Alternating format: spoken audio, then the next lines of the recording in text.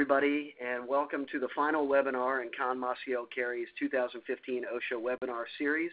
Our topic today is attorney-client privileged investigations and better report writing, conducting better investigations and protecting those findings from disclosure to regulators, plaintiffs' attorneys, and others who might have interest. The faceless voice that you hear right now is Eric Conn, and I'm joined by my partner, Kate McMahon. I'll tell you a little bit about us, and then we'll dig right into the topic. I think I recognize just about every name on the list, so hopefully you know who I am already, but very briefly, I am one of the founding partners and chair of the OSHA Workplace Safety Practice Group here at Conn Maciel Carey. My practice and the practice of many of my colleagues in the OSHA practice focuses exclusively on all aspects of OSHA law. We represent employers in inspections, investigations, and enforcement actions involving primarily OSHA and the state OSH program equivalents and some of the other alphabet soup of agencies that get involved in workplace safety and health related incidents like the U.S. Chemical Safety and Hazard Investigation Board, the Mine Safety and Health Administration, EPA, and some state and local agencies that also find their way into the mix. We help employers respond to and manage investigations, which is our topic today, how an attorney can be involved in that process and protected under privilege and effectively manage an investigation of catastrophic industrial, construction, and manufacturing workplace accidents, including explosions and chemical releases, and some less than catastrophic incidents as well. And then, of course, we handle all aspects of litigation against OSHA, contesting OSHA citations, including, unfortunately, more often lately than ever before, helping to manage criminal prosecutions and investigations related to OSHA citations as well. I write and speak regularly on safety and health-related topics and conduct safety training, compliance counseling, and audits either directly or with consultants under the attorney-client privilege as well. I'll let Kate introduce herself, and we'll jump into our topic. Good afternoon, everyone. It's good to talk to you all again. Just very briefly, I think in addition to assisting Eric and our clients in enforcement actions brought by the agency, either federal OSHA or state occupational safety and health agencies, I also have spent a fair amount of time over the last 20 or so years representing employers and industries, trade associations in really all aspects of agency rulemaking. And as many of you know who have been involved in rules that OSHA has promulgated, it takes quite a long time, the lives of some of our children to promulgate a rule, and I have been fortunate enough to have been involved in most of the last significant rulemakings that OSHA has undertaken. In addition to that, I've spent a lot of time advising my clients, not in the context of but providing regulatory compliance counseling to assist in development of not only compliant programs, but best practices and internal company programs that go well above and beyond what the agency would require under the regulations. So that's a little about me. Why don't we start talking about incident? Yeah, so our topic today, we sort of crammed it all into a very wordy title that covered pretty much everything on the agenda, but just in case there's any mystery behind the title, we're going to talk about how incident investigation reports can be used against employers as sort of a precursor to why you ought to consider, to the extent you can, conducting your incident investigations under the protection of the attorney-client privilege. We'll talk about why you should do that, how to best do that, and how to avoid waiving the privilege if you have effectively established it. We'll talk a little bit about effective incident report writing, some things to avoid, how to characterize, language to use to convey important findings without setting yourself up for admissions that can be used against you in enforcement actions and civil lawsuits. And then we'll talk about, under a specific umbrella, the OSHA PSM standard and the EPA's RMP rule that require certain types of incident investigations. We'll talk a little bit about that as a subset of the broader incident investigation topic. So I'm going to let Kate lead us off here. So the slide in front of you is titled Potential Harmful Impacts of Incident Investigation Reports. But before I even talk about those, I want to at least mention, and I think we have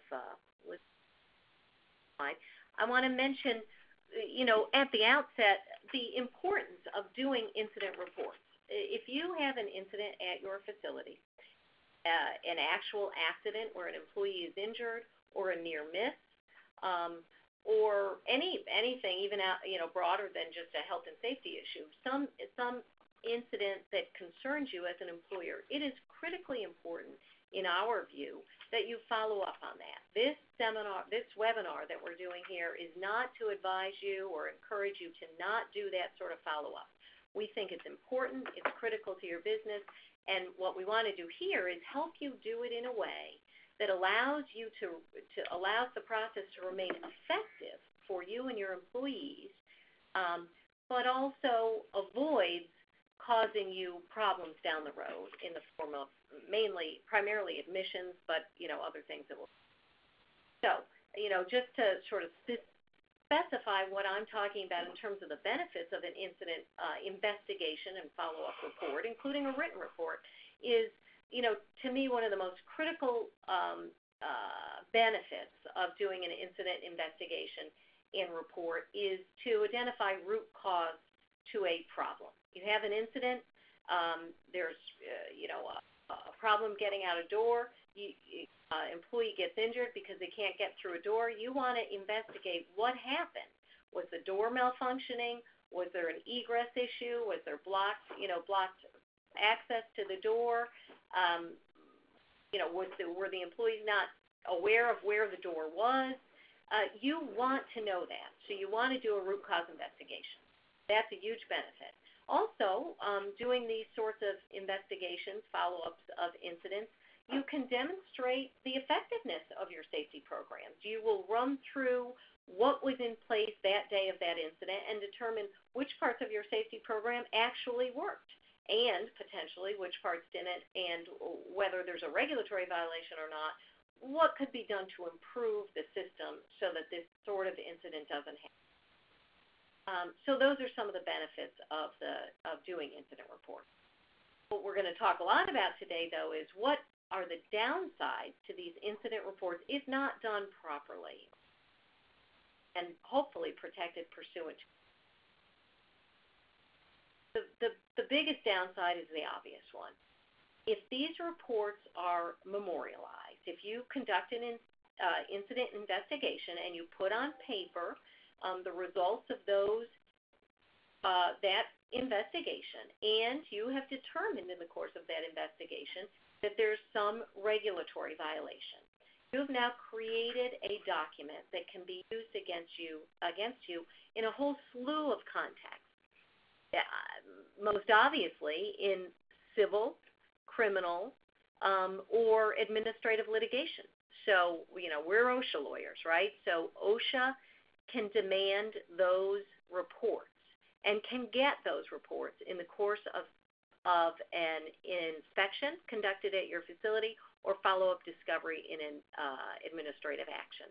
Similarly, that's the case for EPA. It's also the case for state prosecutors. If there's any criminal component to or potential for a criminal charge, even if it's not valid, the prosecutors will want to pursue any documents that you have that purport to describe and discuss what happened leading up to that incident and during that incident. There's also potential for civil litigation. If someone was harmed at an employee or other person at your facility, there's potential civil litigation. There's worker comp bars, but there are ways around those bars. So the incident investigation report really becomes the critical document in all those follow-up potential litigations. And also, there's media. Even if there's not any issue related to a litigation, there's the negative impact of something you may have written in good faith in your report that showed a lack of diligence, that showed a potential regulatory violation. If that gets out into the press, that could be used against you. I guess what we want to point out here is that the agencies in administrative litigations, and in fact in the inspections that the agencies pursue, OSHA and EPA and the CSB and other relevant agencies, they have the right to subpoena documents that are in your files, in your possession, unless they are privileged. Privileged documents are exempt from the general discovery rule. So unless they're privileged, and the privilege that we're talking about here, really the only two privileges relevant here are the attorney-client privilege and the attorney work product privilege. Mostly about the attorney-client privilege, but we'll at least touch on the work product privilege as well. Both of those agencies have the right to subpoena these documents in the context of the inspection or follow-up litigation and in the context of discovery. And what they use those inspection reports for is basically to build their case. It's a roadmap for them to identify the potential violations that may have existed at the point of the incident. They also can identify witnesses because you will, if you do a good investigation, you will identify the witnesses to the incident. And the report will also likely identify other related documents, programs that were in place that had potential weaknesses or failures that will be noted in your investigation report. So those documents will be, OSHA will look at your report if they have it, and they will ask for all of the documents that are referenced that relate to the incident. They will want to interview all of the witnesses who are identified that were relevant to the incident. The incident report itself will, if there's anything that shows a lack of compliance with the law, will be an admission. Talk about what the federal rules of evidence allow in the context of administrative and civil litigation. Basically, admissions are statements that are harmful to you as the employer, and those admissions are allowed into evidence. Federal rules of evidence that are relied on by OSHRC, the OSHA Review Commission, that is the commission charged with the responsibility for administrative litigations following an OSHA citation. In addition to being an admission, these documents can be used to show an employer's knowledge, right? So your report says that you had an ASCOM program that did not cover the full gamut of chemicals in your facility. That's in your report. If you have information in that report that shows that supervisors at your facilities, your managers, knew about the violative condition, that will be used to show employer knowledge. Employer knowledge is a key element of an OSHA violation. In fact, it's probably the element most litigated, or one of the elements most litigated in an administrative litigation following a citation. So using that report to show employer knowledge could be critically harmful to you to challenge the citation in the context of challenging. It can also, by the way, be used to show willfulness. Now, that's a little more questionable. It depends on what actually is in the report. But if the report shows employer knowledge and you did not take action to deal with the noncompliance, that is evidence of willfulness. Certainly evidence the agency would use to try to demonstrate willfulness. Just to sort of sum up the negative uses that these incident reports can be put to that would be harmful to you. I don't think I've mentioned workers' comp, but in the context of workers' comp, as you all probably know, there's an exclusivity bar. So as an employee who is harmed on the job can't typically sue its employer. Rather, the workers' comp program is relied on to compensate for his. However, those are all state laws. Every state has a workers' compensation program and law, and different states write those laws differently. There are ways to circumvent that bar against bringing an action, and in state court by the employee against the employer for that injury. The reports, if they show knowledge of the employer and if they show willfulness of the employer, can certainly be used in many states to circumvent the exclusivity bar of the workers' comp program. And so you could end up with not only an administrative action by OSHA, but an actual civil action by your employee, if they can get around.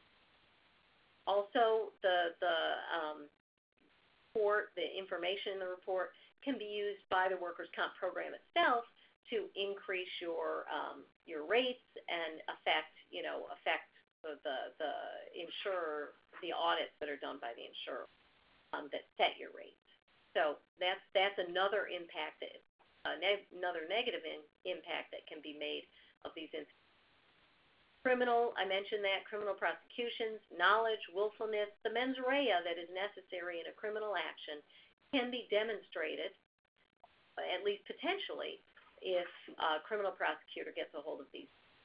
Third-party litigation, we talked about that. A lawsuit by an employee, possibly, if the workers' comp bar is circumvented, or by a third party. Oftentimes with a workers' comp bar in place, an employee cannot sue the employer, but it can sue the manufacturer of the equipment that caused the incident, that was involved in the incident. And that manufacturer then can third party in the employer. So you get pulled into a lawsuit anyway. Everything in that incident report can be used by that third party as well as, the other people we've been talking about. And just as I mentioned, and as Eric probably has, the media, Dr. Michaels at OSHA has made a practice of attempting to bring companies into compliance by sort of shaming them. And it's been a pretty effective program that the agency has adopted over there. They've been pretty powerful in their shaming techniques. And, so the media is focused more and more on these OSHA press releases that are issued, and anything that the agency gets, the media will get. Anything, at least, that demonstrates the failure of the employer. Okay, just a word on the, on the law here. Federal Rule of Evidence 801D2D is the rule that relates to admissions that can be that are admissible in federal court, and they are statements by the party's agent or servant concerning a matter within the scope of the agency or employment made during the existence of the relationship. That quintessentially describes, the writer of this report and the report itself. It falls squarely within the Federal Rule of Evidence 801 and would be considered in all likelihood. And just FYI, as I think I may have mentioned, the OSHA Review Commission has adopted the Federal Rules of Evidence, so that identical standard is applicable in the OSHA context. Okay, so I've hopefully scared you enough to pay attention here to this next part. And again, I just want to stress before I go into this, we are not in any way advocating not doing these reports. We think they're critical to your business, to protecting your workers. We think that they are best done under the auspices of the attorney-client privilege. And I guess just as a sort of a broad precursor note to that, a lot of what we're going to talk about today talks about techniques that you can employ to ensure that the attorney-client privilege is in place in doing these reports. Well, I want to stress that this isn't, we're not talking about shams here. I don't recommend that. I don't recommend, trying to privilege a report that is not otherwise privileged. What we're talking about here is how you actually create a privileged investigation, conduct a privileged investigation, and create a privileged report, not tricks to, do some sham thing where you're pretending that it's privileged, but it's not. So what is the attorney-client privilege? The attorney-client privilege is a privilege, as I mentioned sort of at the outset, that is an exception to the otherwise broad ability that courts allow of parties who are litigating to get relevant documents or relevant information in the context of a lawsuit.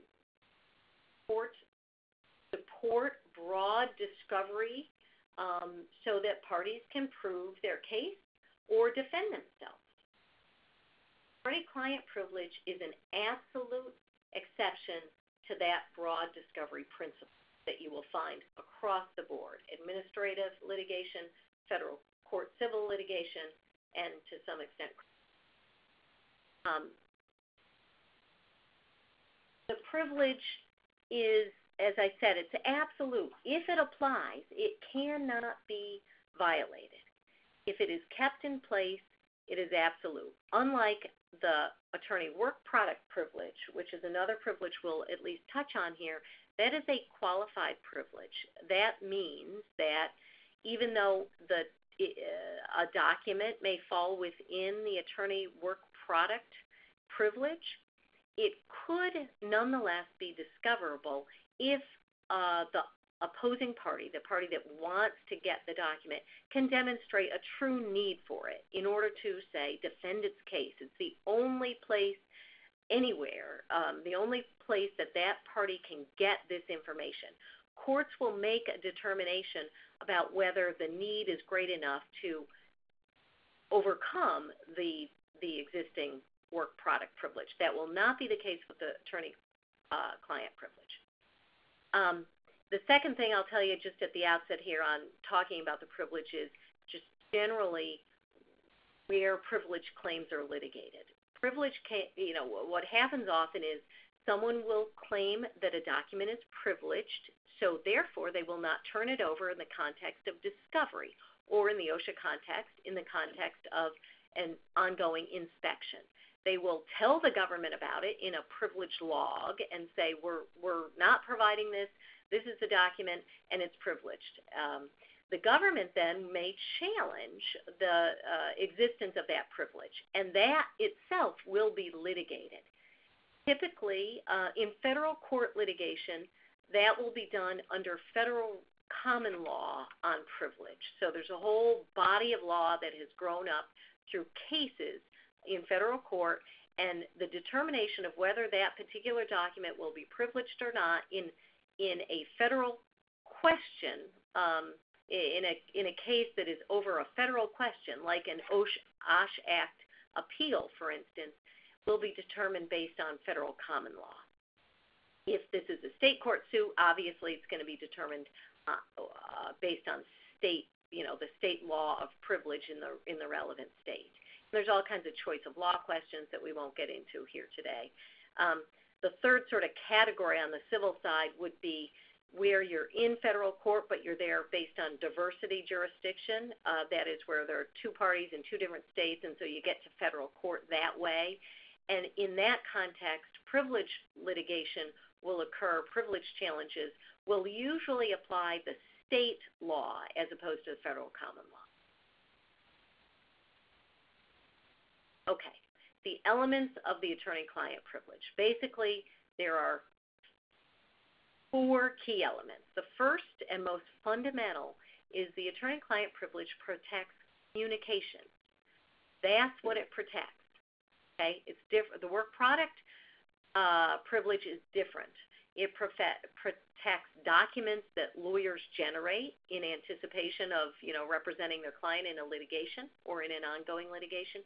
This protects the communication between an attorney and his client, or an attorney's agent and his client, and we'll talk about that. That's critical probably to why a lot of you are on the telephone today. So it's a communication. It's between the client and the client's attorney or his agent. It's made in confidence. That's another critical component, essential component to the. It's got to be confidential. Got to be something that is not broadcast publicly. Doesn't mean it's only two people or three people that know this, that are, share this information, but the confidence has to be maintained, and we'll talk about that in a few. The final critical element of attorney-client privilege is that the communication that is confidential is made for a very specific purpose, seeking legal advice or the attorney providing legal advice. It is not for communications between an attorney and a client, whatever their purpose, including, most relevant to our discussion today, some business purpose, some valid business purpose, but not a legal purpose.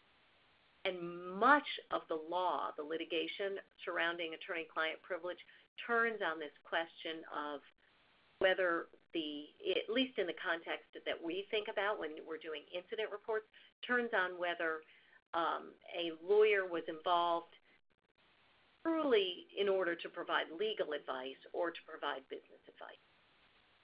That question is most pointed in the context of in-house counsel as opposed to outside counsel. So, this is where the rubber meets the road, right? This is why we're probably all on the phone today. What we want to talk about is the typical situation where one of you has an incident or is looking into some potential compliance issue. Eric's going to talk specifically about in the context of process safety management. And you want to, you, the lawyer, and you, the client, cannot do this by yourselves, or you would be greatly benefited by the involvement of a technical assistant, a slew of consultants out there that have huge expertise in the area of your processes, your operations, your business. We're lawyers, and we have a lot of expertise, and we think we have expertise in everything, but we don't always, and we need help sometimes. Under certain conditions, we are able to employ a technical expert, a scientist, someone who's got expertise in PSM or expertise in HAZCOM, someone who is not within our law firm and not at your client's, within your client's company, who can benefit the investigation. And we can employ that person and have them help us develop, do the investigation and develop the incident report that can be used by your company to, change your systems or improve your systems. However, there are limits on when the use of that consultant will be allowed and the privilege still retained, and when use of that consultant will render the privilege unavailable. Essentially, the way I like to think about it when I'm hiring experts is the entity, the consultant, is, first of all, it's my consultant who I've retained, even if it's someone who the client regularly retains for other purposes, even relevant and related purposes. But this incident that has occurred, I want to know, as your counsel, I want to investigate this, I want to figure out what happened, whether there were compliance issues. I need the help of an expert.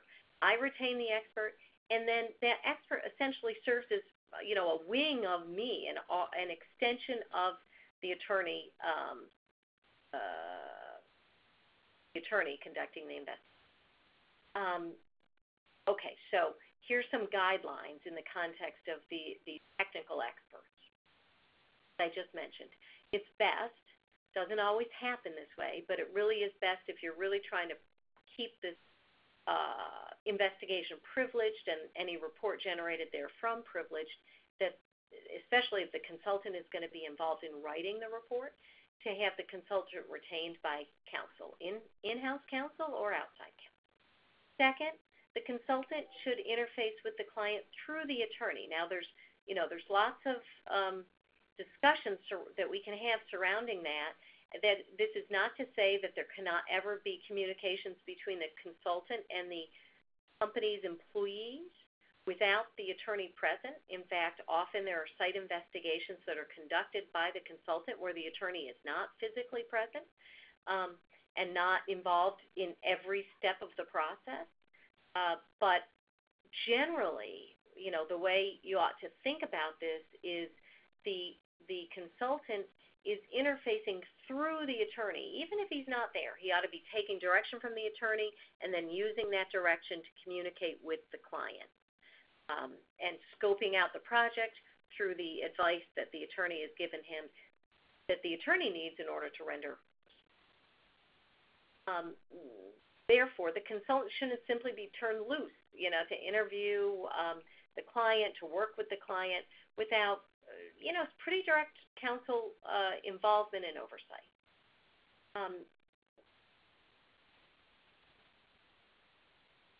Specifically, the consultant, if there's going to be a consultant who is doing a physical examination of the equipment or of a walkthrough of the facility to assess compliance, our strong recommendation, there's a number of cases that have looked at this question.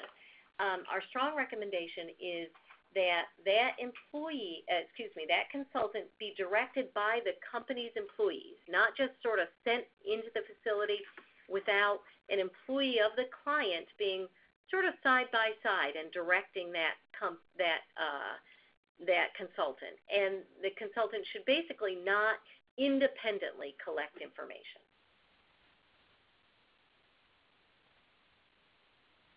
All right. At the end of the process with your forensic expert, technical expert, or consultant, there is most likely going to be a report prepared. There doesn't always have to be. In fact, one of the things we often will do with a technical expert will be to have the expert convey his findings, recommendations, thoughts, conclusions about an incident to us verbally that we can use with our incident investigation team to prepare a report or just to take those learnings and act on them without having a written report. But typically there will be some written work product. Often these are very complex investigations that you can't just deliver a verbal communication about those findings. But if you're going to have the technical expert put together some written work product, that written work product should be delivered to the attorney, not to the attorney's client. It should be conveyed to or through the attorney to maintain the attorney-client privilege, because his work is being done at the attorney's direction, not the company's direction. And then, that report should be delivered in draft form. It should have all the right markings and labelings prepared at the direction of counsel, attorney-client privilege, attorney work product. All that fun stuff should be on every page and should be delivered to the attorney to either review and finalize or to review and incorporate into the legal advice that the attorney is going to be delivering. Let's review here just some final tips about conducting attorney-client privilege investigations, and then we'll get into how that privilege may be waived, and then the effective report writing itself. Tips for conducting privileged investigations.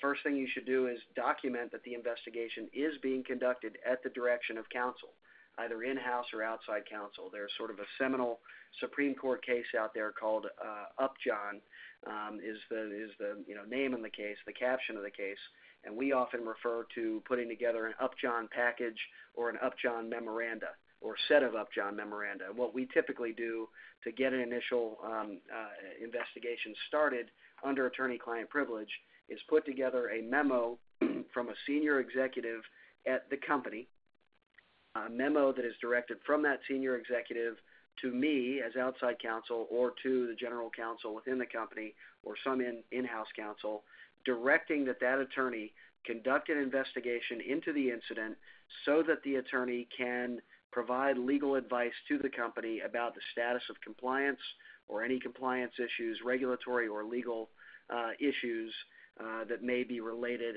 to that incident. And then what we also typically do is send another memo from the senior executive to the site team. If this is a petroleum refinery, a manufacturing facility, you send it to that particular facility's local management, communicating to them that the company has engaged counsel to conduct a privileged investigation so that the attorneys can provide legal advice, and directing the local management team to cooperate with the counsel who will be conducting the investigation, and also providing tips about how to maintain privilege, that this must be done in confidence. We can't share the information outside the control group within the company, and that all of the information should be provided to or through counsel for purpose of the investigation. So you want to document from the outset that the investigation is being done at the direction of counsel for the purpose of soliciting legal advice. Again, specifying that the primary purpose is to secure legal advice for the company.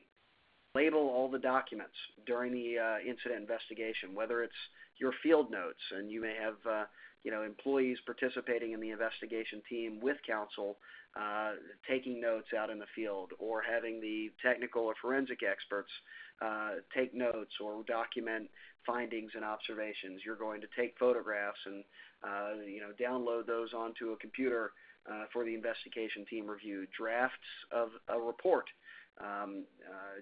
You've got all sorts of root cause trees and analyses and matrix.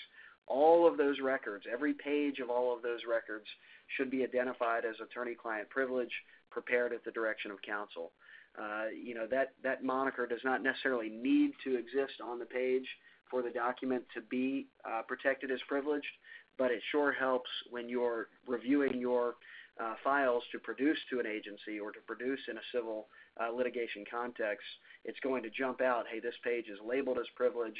I need to take a closer look at this and make sure it is privileged. And it also helps establish privilege by demonstrating to a judge that it intended for this to be privileged when we created it, and we also maintained it in confidence. And by putting this label on there was another way for us to protect disclosure of this record to the public, therefore protecting its confidentiality and maintaining privilege. So it's important to label things effectively during the investigation.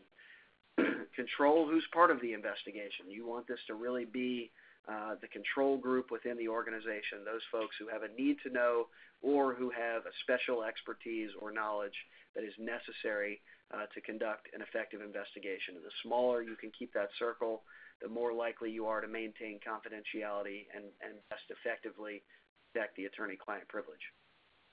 Address the written report. If this is coming from a technical expert, their report should be addressed to counsel, not to the company. And if it is a report that's being prepared by counsel or by an investigation team being directed by counsel, the author of the report ought to be identified as that counsel. Say all the language we've talked about above. Record efforts you've taken to maintain confidentiality and to preserve privilege. If you're maintaining records in a password-protected intranet or database, document all the steps that you've taken to do that. And that's a good step that you can take, is to preserve things in an area that is not accessible by employees, general employee population, or others outside the general employee population, certainly non-employees in particular. Keep privileged records separate from non-privileged records, talking about this secure database, or if there's not, if that's a technology you don't have, keeping them separately in hard copy in a special separate set of files for things that are not going to be accessible to those outside the control group. And then carefully circulate privileged documents to only those who have a need to know within the control group. And we'll talk a little bit about how you can take advantage of the findings and the lessons learned and the recommendations without waiving privilege. And one of the big struggles we often see is, a recommendation came out of this investigation that we should install some special new fire protection equipment or emergency response equipment, or some additional valves or other engineering control to avoid this incident in the future. Well, how do we get this out for bid? How do we get this out to a contractor? How do we convey to a contractor what we need done at our plant without waiving privilege? And you can do that several ways. One is you don't share the report with your contractor or the construction entity or the engineering firm. You just convey the assignment to them. I want a new valve at this location, and I want the valve to be of this specification. You don't say why. You don't say it's the result of an incident investigation that recommended it. You don't say that we're doing it because we believe it will prevent this future consequence. You just say, factually speaking, this is the product that we want, the service that we want, where we want it done, without providing language from the incident investigation report or the origin of the assignment being from an investigation report. I think that's an effective way to communicate to someone outside your control group without waiving attorney-client privilege. One little sub-issue that comes up here, and I see we've got a lot of in-house counsel on this call today. One of the issues that we have seen come up in a lot of privilege cases is that investigation or an audit that's been done at the direction of in-house counsel where the privilege has been lost or at least challenged, vigorously challenged by government or plaintiff's attorneys, making the argument that certainly these folks are attorneys. They provide legal advice to their client, which is the executive team for their company, but often folks in an in-house capacity wear dual hats. And, they always talk about it in the context of your headwear, but the concept being that you are both an attorney for the company and often a business executive. And your participation in decision-making and activities like audits, investigations, or just general decisions with the company can take either a legal role or a business role. And that is really scrutinized. And they'll look at that and say, what's the normal process here? Do we do these types of audits all the time? Does this person participate in events like this all the time, not just for the delivery of legal advice? And it is much easier to scrutinize an in-house counsel's role as potentially a business role rather than a legal role, a lot easier than it is to characterize an outside counsel's role as a business role. When you bring in outside counsel, it is, almost universally for the purpose of providing a legal service and not a dual legal and business service. So we have seen that there is a lot stronger defense of attorney-client privilege when outside counsel are involved rather than just in-house counsel. Certainly in-house counsel are capable of doing all the same things that outside counsel are. You just need to be more careful in documenting the purpose of the investigation and the role that the in-house counsel is playing to best protect privilege when you're using in-house counsel, or get outside counsel involved because that is not scrutinized at the same level. Waiver of the privilege, something to be careful. If you've effectively established privilege, effectively conducted the investigation to maintain privilege, finalized the report, you've got a good quality report that's protected by privilege, you can waive that after the fact. And a lot of ways that you can waive the privilege, and mainly that is by sharing it with folks outside the control group and for purposes other than the delivery of legal advice. Waiver might mean you have voluntarily disclosed the report or the findings from the report to the government investigator, to a contractor or engineering firm like we talked about before, or to all employees within your company, many of whom are outside the control group. Voluntary disclosure will waive the privilege for all purposes going forward.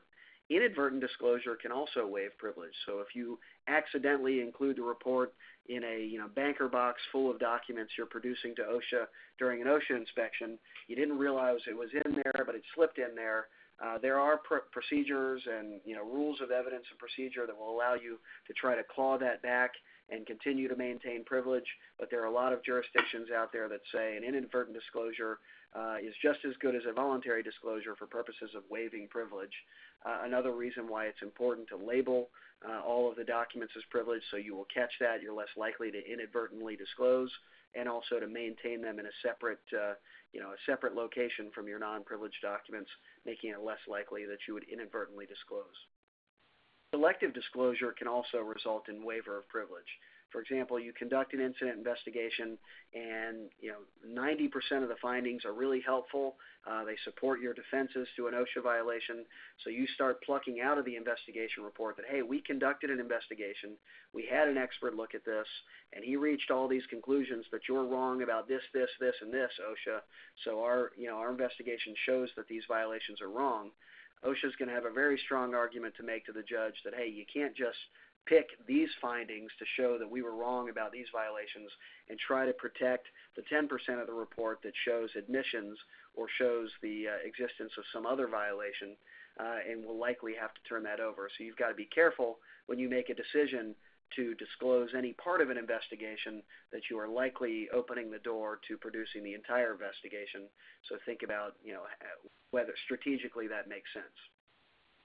Once a privilege is waived, it's waived forever. It can't go back in the box. But at the same time I make that statement, I'm not sure if Kate mentioned this in the first half. One of the things I always recommend doing these things under privilege when you can, because you can always waive the privilege, but you can't retroactively apply it. So if you say, just not worried about it, go out and do an investigation. We'll get the consultant. We'll see what he has to say. And then he comes back with findings that are very, very damaging. You can't, at that point, stuff it into a privilege box and try and protect it going forward. You've lost that opportunity. But you can always waive the privilege. And you can always waive the privilege in a way that doesn't convey that it was ever done under privilege. You just produce it and say, here's the investigation report that we did. Here's the final report. And if you've decided in advance you're going to waive it, you can remove all of the attorney-client privilege monikers and labels from it, and it's just your investigation report. Here it is. So I think it's a smart thing to do, to at least consider before you dig in and start an investigation. Do it under privilege, because there's always the opportunity to waive it later, but you can't apply it retroactively. And once it's waived forever. Another thing to think about is this subject matter waiver concept, that if you waive it for any reason, it is waived for all reasons on that same subject matter. So in other words, if you, taking the contractor or engineering firm example, if you do the investigation under privilege and you share a copy of that report with an engineering firm or a contractor to say, look, this report recommended that we install valves here, here, and here, and a water curtain there, and change this design configuration to best protect employees from this hazard. So here's the report. Go design these things for us. You've waived the privilege at that point. If you're sharing the report, the findings, the logic behind the recommendations, you've waived the privilege for that subject matter. So now if the government comes around, OSHA, EPA, whoever, and asks for a copy of the report in their investigation or their inspection, you can't claim that it's privileged. You could try. You would have a very weak privilege claim, because you have waived the privilege as to that subject matter when you produced it to the contractor. So it's a subject matter waiver once it's waived. All of the subject matter related to that investigation and the findings are waived for all purposes. All right, so now we'll get into effective incident report writing. And this sort of section of the presentation applies whether you're doing a privileged or a non-privileged investigation. In fact, it applies even more if you're doing an investigation that's not privileged. And the idea here is being careful and thoughtful about the words you use, because this report is likely to be used against you in any number of the ways that Kate talked about in the first half of the presentation. So think about how you write the report, A, to convey the most useful information to your internal team or your outside contractors, to learn from this and implement findings to prevent the incident from happening again, but also recognizing that OSHA, EPA, plaintiff's attorneys, the media, your union, whoever it is, they're going to get their hands on it. So you need to be thoughtful about how you're crafting the final report for the investigation. This is my just sort of general recommendation for how you structure a report. There really is not a one-size-fits-all. Some reports may not be full root cause investigation reports. Some it may not make sense to include certain of these elements. But if you've got a meaningful incident, you're doing a root cause investigation, this is the structure that I generally recommend for a report. I start off with an executive summary, preferably a one-pager, no more than one page, where I lay out very briefly summary of events, consequences, causes, and recommendations. Right up front, often that's all that your executive team is going to read. This is a great summary of the incident for those that are not going to dig in and look at the full, 20, 30, 50, 100-page report. If you can have an executive summary, that's valuable for your senior leadership team. Then we dig in and we take all of those things that I just recommended having in an executive summary and have a full section of your report on those topics. Background. Describe the process, the manufacturing process, the chemical process, the construction activity you're engaged in. Whatever it is, describe the process. What was the intended manufacturing process happening at the time? Describe the purpose and scope of the investigation and the conditions that preceded the incident. Describe the weather that day, time of day things happened, and what was happening prior to the incident itself. And then as a narrative, a separate section describing the incident itself. What happened, step by step, event scenario, sequence, consequences, and often, sometimes it makes sense also to include the response in this section of the investigation report if the response is something, the emergency response is something that you've also covered in your investigation. And then a separate section on contributing factors and root causes, identifying and discussing the root causes, the contributing factors of the incident. What are they, and in what way did they contribute to or did they cause the incident? Separate section on findings and recommendations, and I think these ought to be really broken down as separate, either separate sections or separate parts of this section. A finding is different from a recommendation. A finding, in a lot of ways, is tied to that root cause, and in many instances that is the finding. The root cause and the findings might be the same thing. And then separately identifying recommendations for future action or future engineering controls or administrative controls to protect against this type of incident from happening again. And then in other, this doesn't necessarily just stick at the end of the process, other. You might incorporate many of these things throughout the report, but you consider including in your report backup information, data, if you've got a DCS control system to show the data that you're reporting about, that alarm sounded at this time, or that a runaway reaction began at this point, include the data that shows that. Consider discussing other incident causes or contributing factors that you considered and rejected. I think that's very helpful to show often, especially if you think OSHA is going to reach some conclusions about violations of their regulations, that you consider those scenarios and were able to reject or rule those out. It's a good sort of defensive way, proactive defensive way of ruling out things that you think OSHA or civil attorneys may address if your investigation has honestly ruled out those findings. You could consider including that in your report. Key documents you may want to identify and perhaps append or attach those to the report. You want to define the method of investigation. There's lots of different methodologies out there, root cause investigations by a million different names, a million different processes. Describe the process that you followed, identify the team members, and perhaps even their specialty, their unique knowledge, the reason why they were on the team. You may, or I would say should, include photographs that are relevant to the investigation and the findings, diagrams, calculations, lab reports, anything that supports the conclusions that you've reached. Consider including those in the report as support. Now thinking about how we communicate all of those things. How do we write effectively about our findings and recommendations without getting ourselves in a lot of trouble? We've got a list of do's and don'ts here.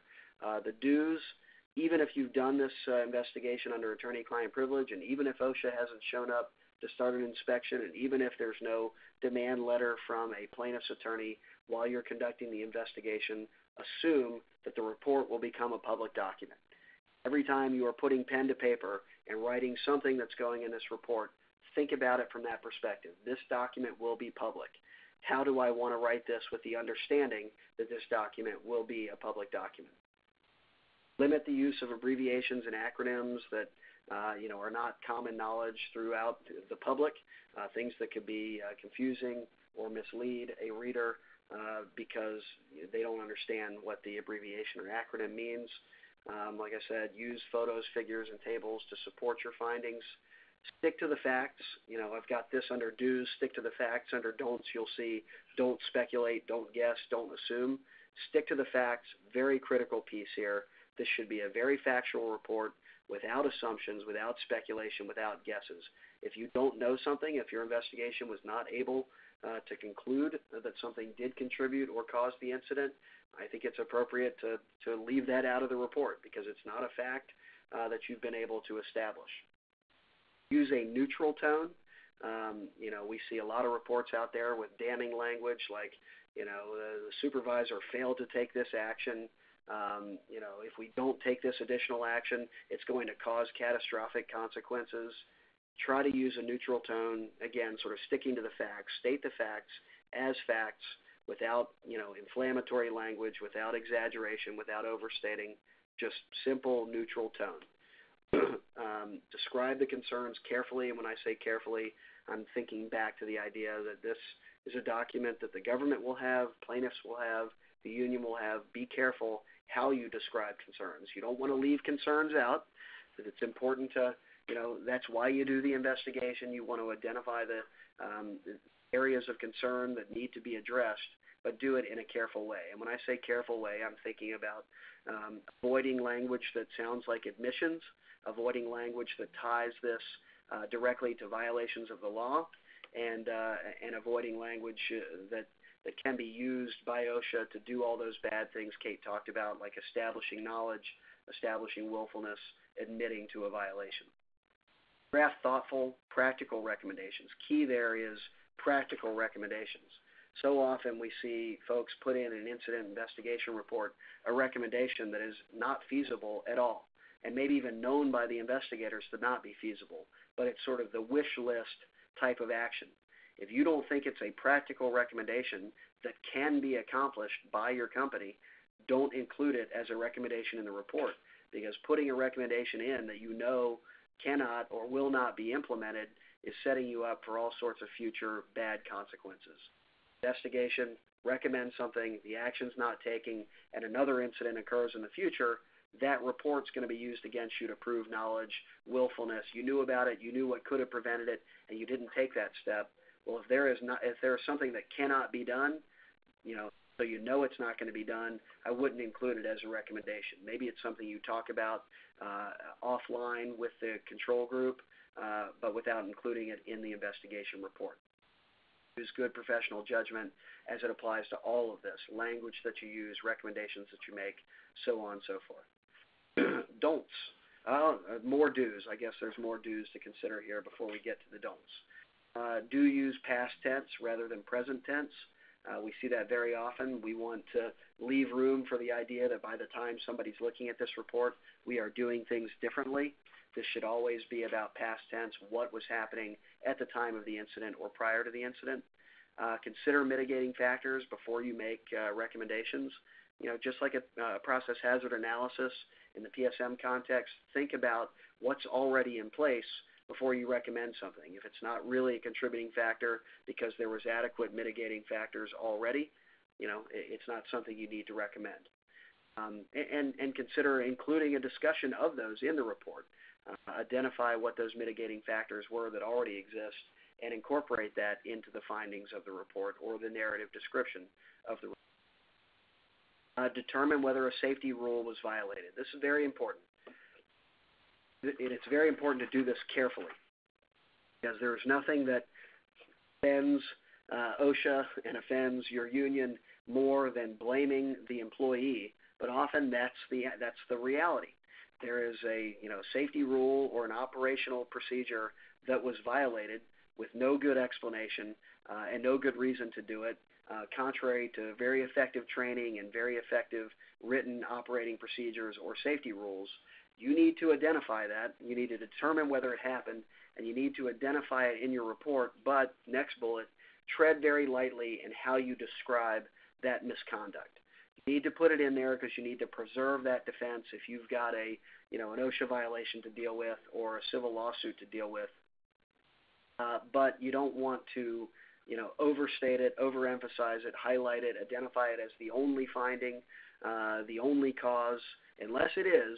But if you can find ways to sort of just include it in the mix without highlighting it, you can, in that instance, perhaps avoid inflaming OSHA, who looks at employers and says, oh, look, they just blaming the employee again.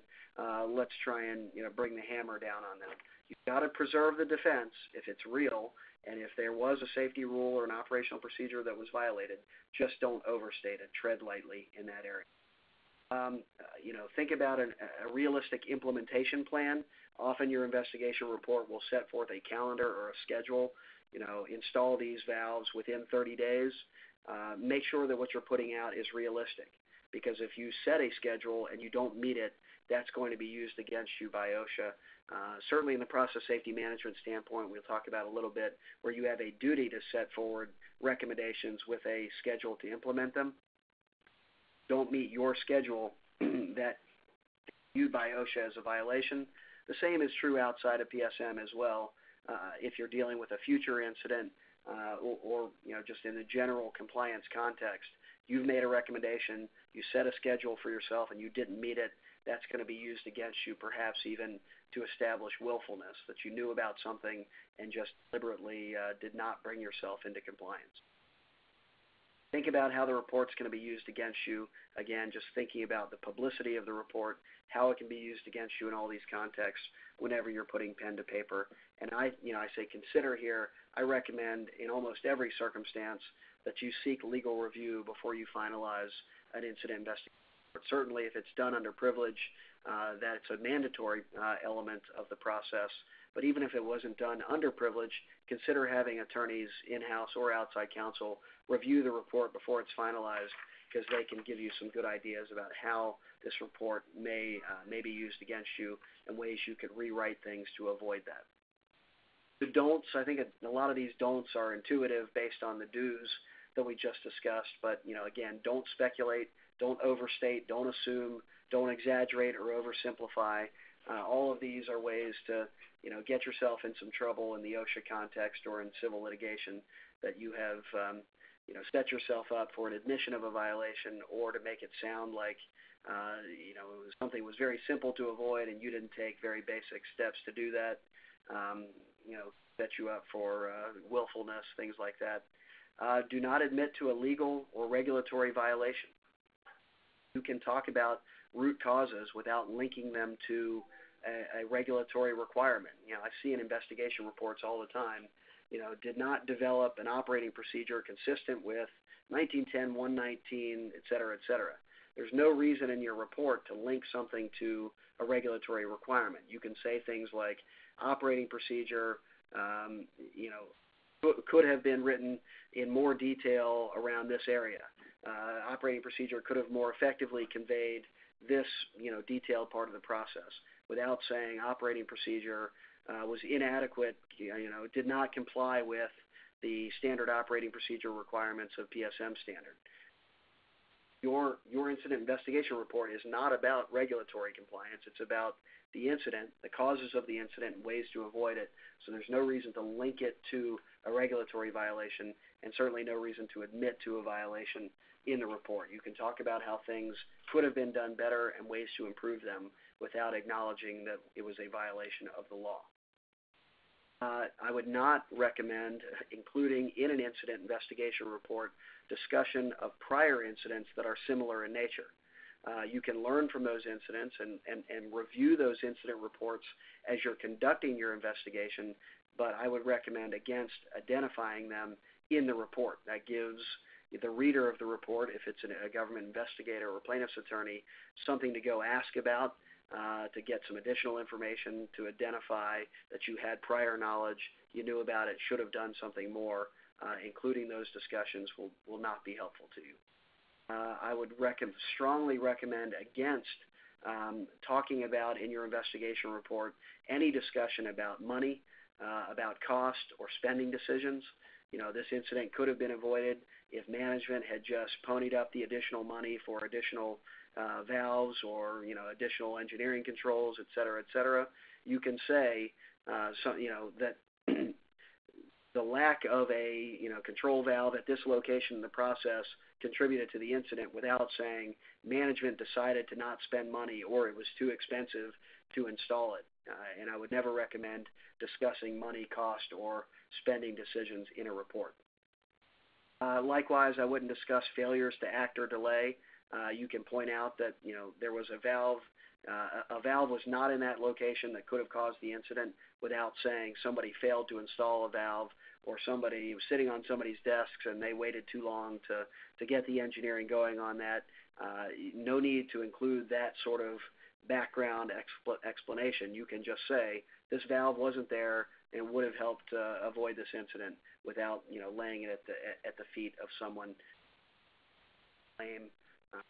or failing to act or delaying. Don't characterize conduct. You don't need to say that someone's conduct was improper, inadequate, grossly negligent, things like that. You can just describe the conduct, what was done, and how it may have contributed to the incident without characterizing it in one of these negative or violative ways. Try to avoid predicting outcomes of future inaction when you make your recommendations. Recommendation will help avoid similar incidents in the future, rather than saying, implementation of this recommendation will avoid, catastrophic incidents, will avoid major property damage, will avoid deaths of employees. That sort of inflammatory language, not necessary. You've made the recommendation, you've set a deadline for it. Just stick to the facts, avoid this sort of inflammatory language. And then as a last step, this goes along with what I've been saying all along. Don't write anything that you wouldn't want to read in the newspaper. Assume it will be public. Assume the public will have access to it. Assume it's going to show up as a headline in your local newspaper. So don't write anything that you wouldn't want to see in that headline of your local newspaper. As a last topic here, just want to briefly review. There are standards out there like process safety management, like EPA's RMP rule that require incident investigations. In those incidents, it's very difficult to establish privilege or to maintain privilege if it's something you're required to do and required to produce to the agency, at least if they ask for it.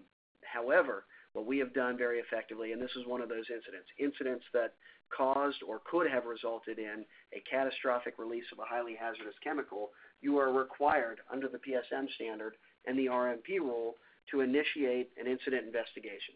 You're required to initiate it within 48 hours, to establish a team of experts, internal or outside, and prepare a report at the conclusion of that investigation. I don't think there is an effective way to make that report attorney-client privileged. However, if you look at what's required by OSHA in a PSM incident report, it's a pretty generic, pretty general shell of an investigation. This is all that's required to be included in a PSM required incident investigation report. The date of the incident, the date when the investigation began, a description of the incident, your contributing factors, and your recommendations. That's not nothing, but you can produce a report that is limited to just those topics for compliance reasons, and then in parallel establish a separate attorney-client privileged investigation that dives much deeper, that provides much more of the detail that we talked about before with all of the narrative of the incident, the events that led up to the incident, your findings, your recommendations, all of this additional information beyond what's minimally required in the PSM report. Do that separately under attorney-client privilege for the purposes of obtaining legal advice from counsel. So you can do two investigations of the same incident, one for compliance purposes and one for legal advice, and protect that other report that you may include more sensitive information in that is not required in the minimum requirement. That's something to think about as you're considering incident investigations in areas involving highly hazardous chemicals covered by PSM, EPA, or other OSHA standards that require investigations. That was our topic for today, the final topic in the 2015 webinar series.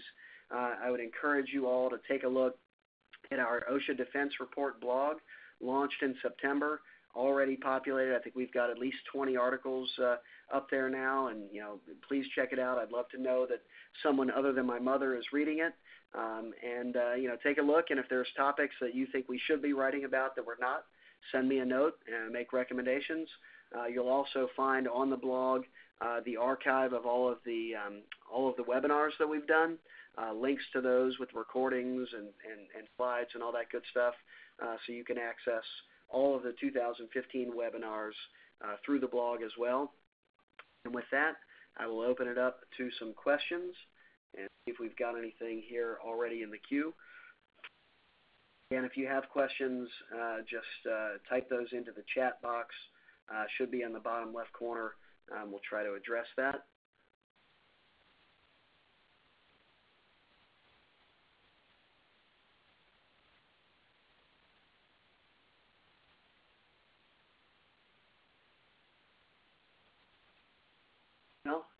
think we must have just described things so effectively that there are no questions. That's always a good sign. Or you're all asleep at your desks, and if that's the case, I apologize for that. In any event, if you think of anything to talk about or questions that you have after today, I've told you this before, or if we haven't met before and you just heard me today, hopefully you can tell I'm a big OSHA nerd. I love this stuff. I love talking about it. I love hearing your experiences with the agency or experiences with the topics that we're discussing here. So don't ever hesitate to contact Kate or me. Here's our contact information, email or phone, and let us know what's going on at your workplace. If you've got questions or just want to talk about something interesting, please reach out. This was enjoyable, a fun year. I think we did 8 of these webinars this year. The schedule you'll see coming out for 2016, I think, is going to have 1 a month, so we'll be doing at least 12 of these next year, and really looking forward to that as well. Thanks you all for joining us today and throughout the year for these webinars. Again, this is sort of the close of the first full year of my law firm, and this has been a lot of fun, both in this webinar process, but just in general, working with you all, partnering with you on cases and helping to advance the cause of workplace safety. Thank you all, and have a wonderful end of the year. Happy holidays and Happy New Year. Thank you. Please stand by.